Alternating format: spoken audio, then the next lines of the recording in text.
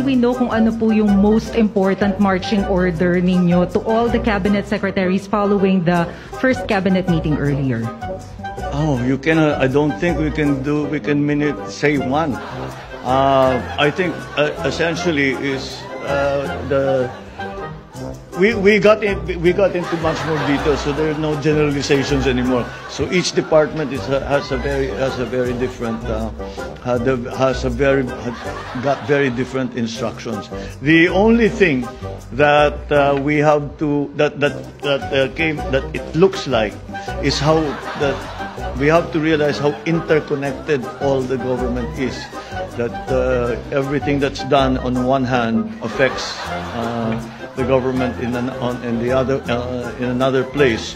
So there isn't one single one. I suppose if there's one single one, is let's get our bureaucracy streamlined. I gave them.